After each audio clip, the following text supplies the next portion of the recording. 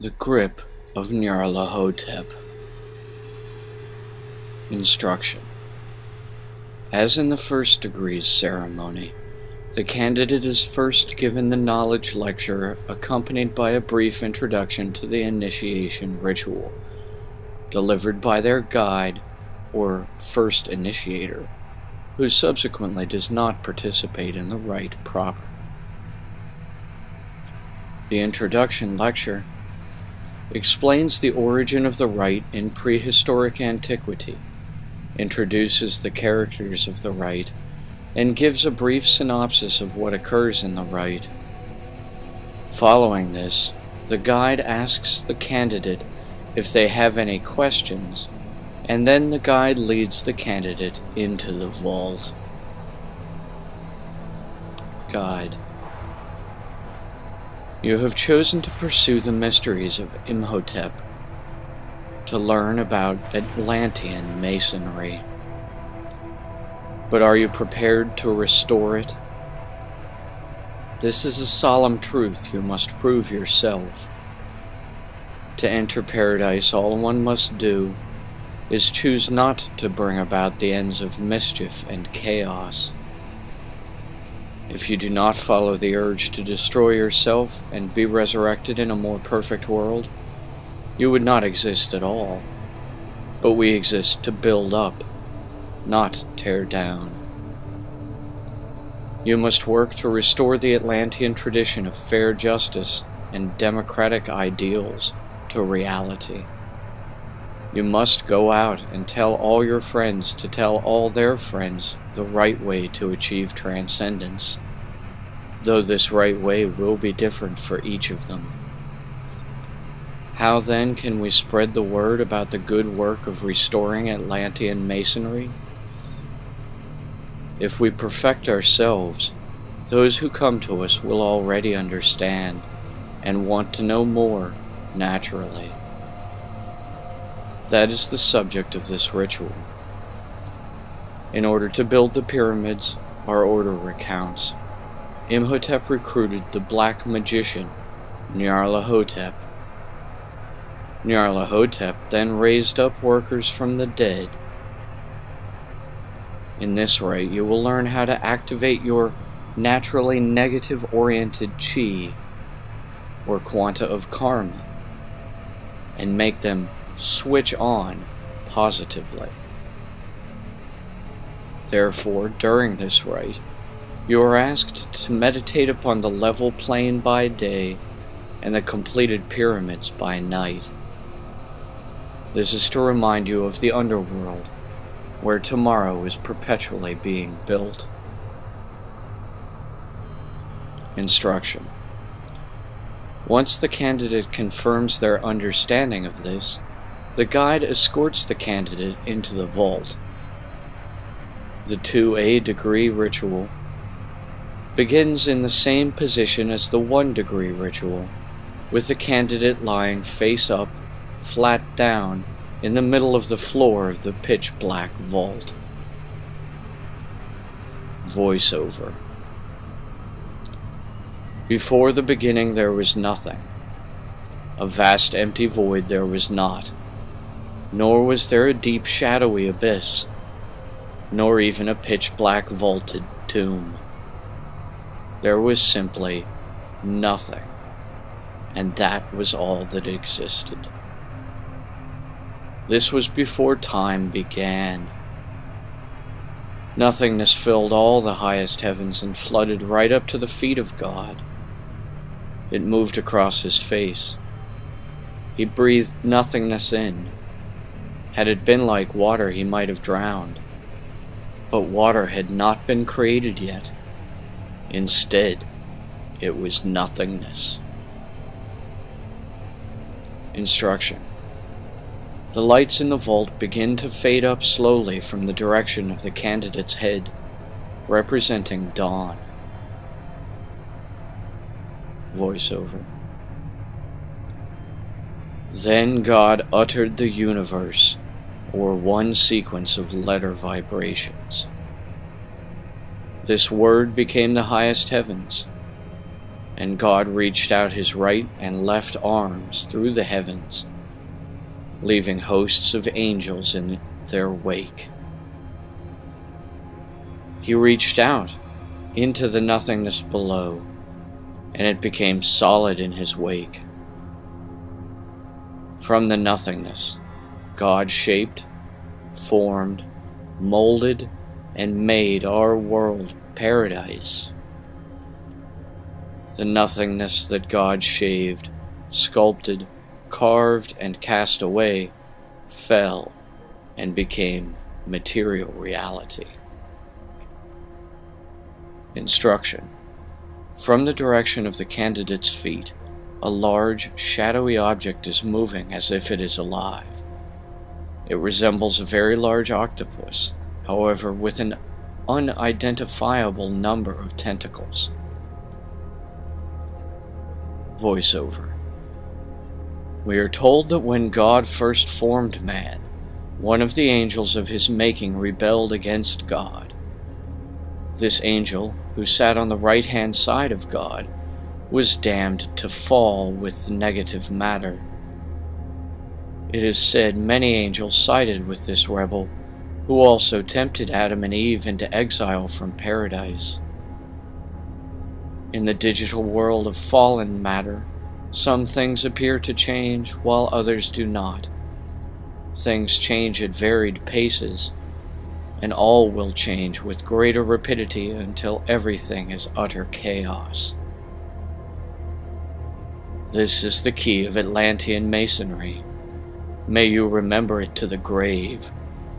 This is the grip of Nyarla Hotep. Instruction.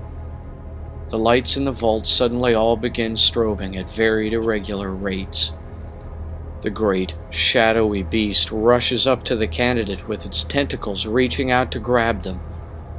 Suddenly, a large yellow light representing the sun breaks across the black horizon in the direction of the candidate's head. The shadowy chaos beast lets out a blood-curdling wail and disappears in a sudden explosion of foul-smelling smoke. From the direction of the candidate's head, a figure approaches, silhouetted in front of the rising sun. He is the source of the voiceover. Voiceover. If Nyarla Hotep grips your hand, you will surely be a corpse, for to feel his grip is to touch the timeless nothingness. Nyarla Hotep was once a black magician. He chose to fall into the temptations of the rebel angel. He turned away from the one true God and made blood sacrifice to the damned pantheons. He fell into an ecstasy, and he entered the realm of the underworld. In this state, Nyarla Hotep discovered a terrifying secret. He learned the desert lands west of the Nile were lush and fertile once. It was reduced to silt by the world flood. In the deepest dunes of this desert now rest the corpses of drowned Atlanteans. Then Nyarla Hotep was shown the way to raise the dead from the desert. When he returned from the netherworld, the infinite zero of the nothingness, he immediately repented and went to live in the desert. It is said by Bedouins they have seen him squatting in the desert eating dust. The pact Nyarla Hotep made with the Dark Lord rendered him a chaos beast, ghost monster of nightmares. It is to Nyarla Hotep that I, Imhotep, vizier of the three kings, Cheops, Khephren, and Menkaure, go to make a pact with him, to give my soul to travel the underworld in place of his own, in exchange for him raising a courier's guild of dead slaves from the desert, all to be stamped with the sole goal of building 3 great tombs. It is I, Imhotep, who now awakens to dawn in the dune sea from dreaming slumbers of nothingness, haunted by Nyarla Hotep. He is near. Instruction. From the direction of the candidate's feet, a hooded figure approaches.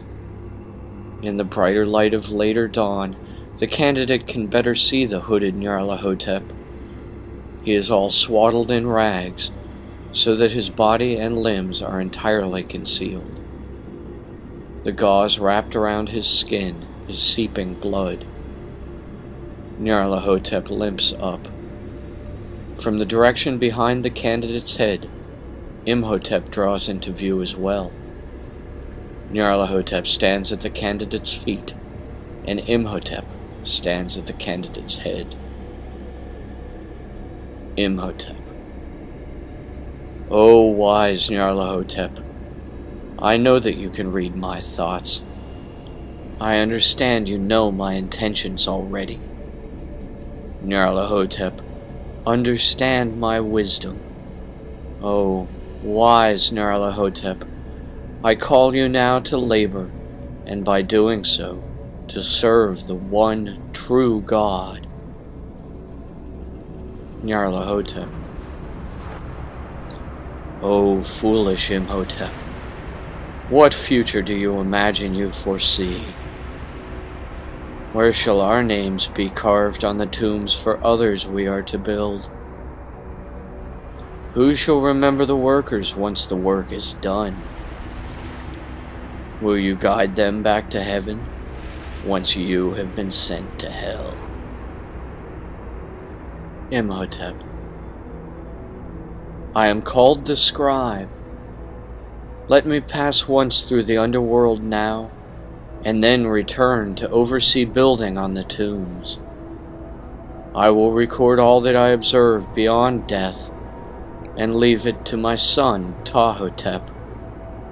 He will thus instruct the workers. Nyarla Hotep. I am called the Chaos Beast, and dweller on the threshold. Do you think you can stand my awful judgment for me, under the scrutiny of the Most High's all-seeing eye itself, until the mortal ends of evil and the final judgment of the material reality? For to answer the call of Cthulhu you must now. To the twin-headed Satan and Moloch you must pledge to be forever indebted. You must become the Chaos Beast that I, Nyarla Hotep, now am.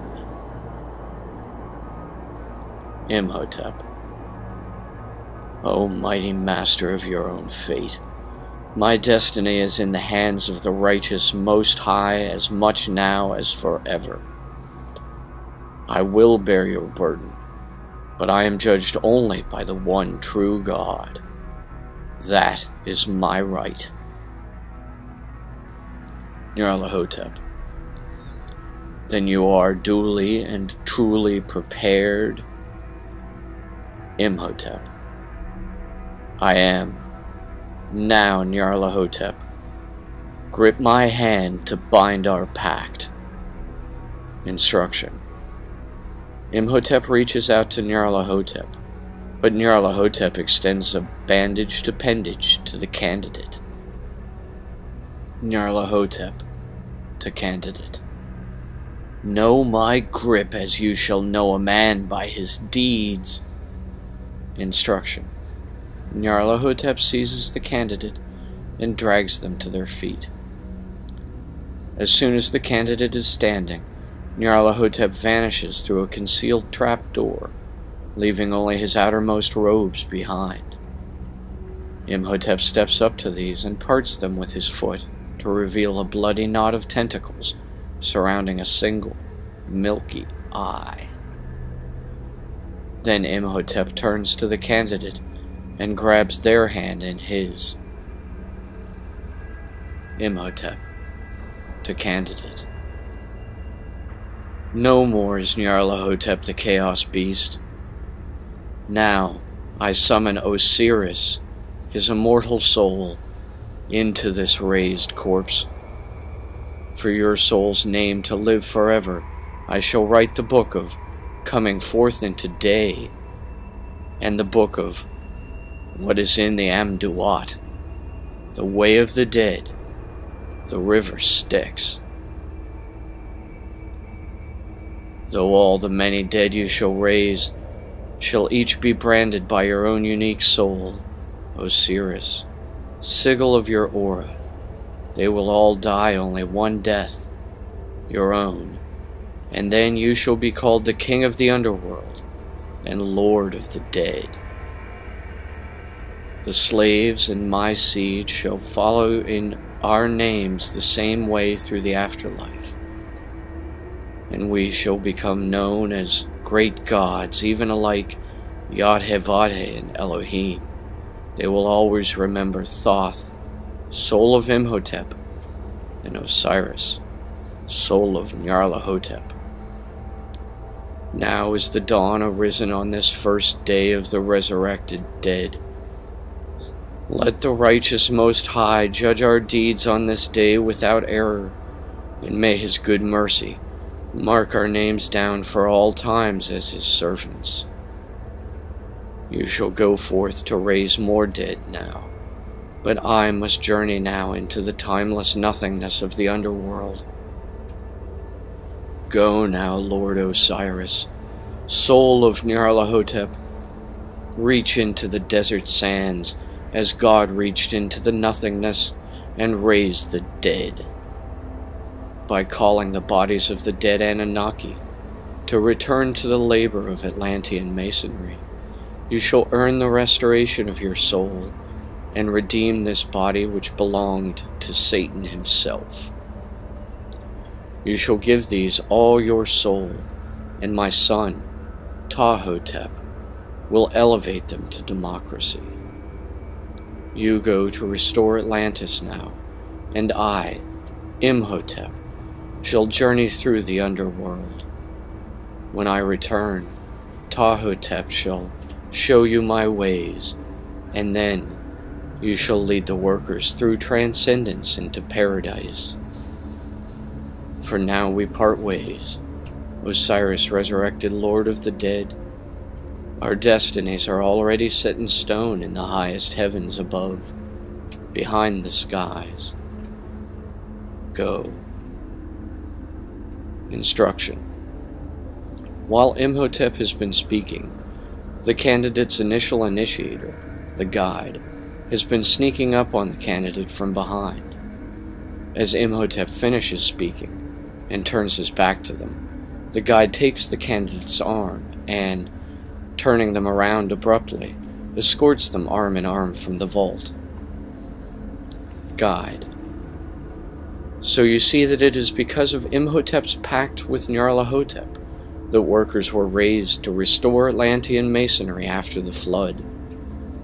This is symbolic of how each of us now must work to restore our own fallen souls.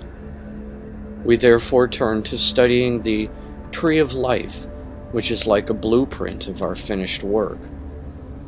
Our DNA is the gross matter of our work, and the alignment of the chakras, the tool we use to work upon our DNA. By perfecting our work in this way, we cleanse our aura, and our soul transcends.